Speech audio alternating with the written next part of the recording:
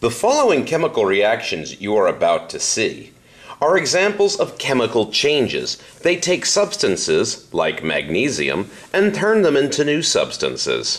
For example, if I take this strip of magnesium and react it with the oxygen in the air, it's slowly going to oxidize to form magnesium oxide, a synthesis reaction. But of course this takes place very slowly unless I add what's called activation energy, by placing the magnesium strip into a heat source like a Bunsen burner.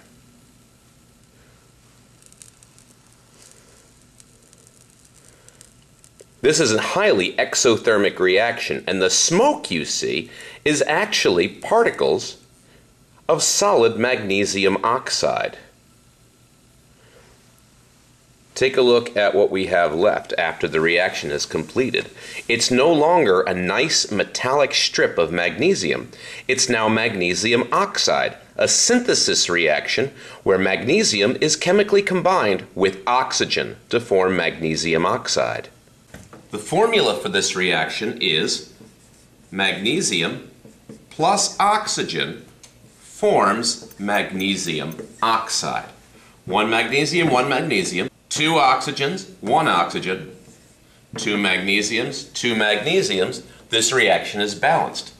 Magnesium and oxygen both start off with no charge because they're not in a compound. The magnesium becomes +2 charge, oxide -2. Therefore, since magnesium increased its charge to a more positive value, it underwent oxidation. And because the oxygen became more negative in charge by picking up electrons, it underwent reduction. Electrons went from the magnesium to the oxygen. Here we have the much less active metal copper. When copper undergoes the similar kind of change, heating it up in a Bunsen burner flame,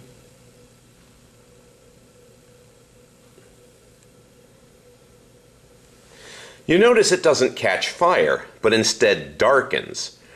The darkened area is copper-2 oxide.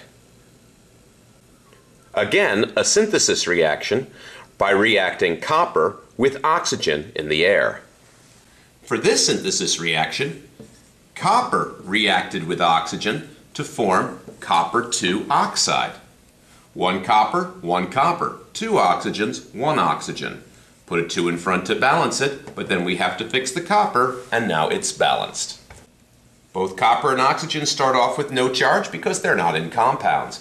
In the compound, their charges are +2 and -2. Because copper became more positive in charge, it lost 2 electrons, that's oxidation. Because the oxygen went from 0 charge to a -2 charge, it gained electrons and therefore reduction. The copper gave up its valence electrons to the oxygen. In this next reaction, we are going to decompose hydrogen peroxide. Peroxides are very unstable compounds and decompose very quickly when a catalyst is added.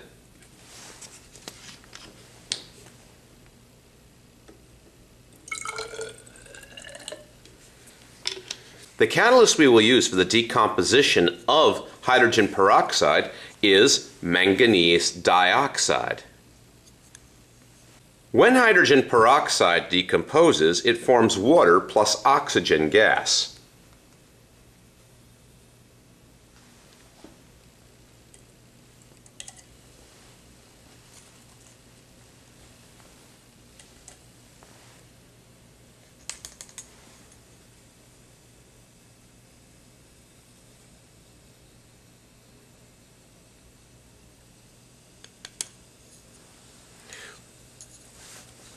We can test for the presence of oxygen gas with the glowing splint test.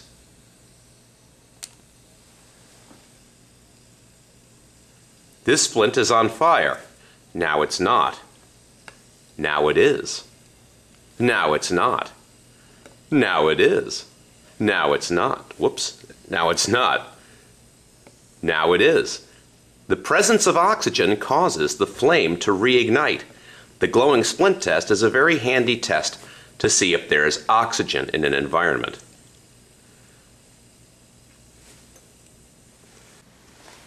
This next reaction will test the relative reactivities of two metals.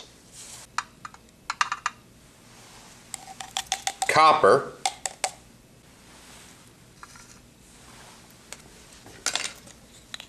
and zinc.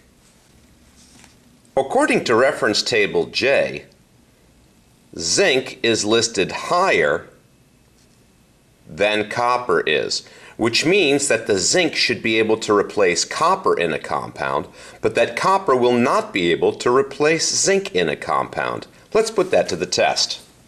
In order to make this work, I'm going to put copper nitrate in with the zinc and zinc nitrate in with the copper and see which one has a reaction.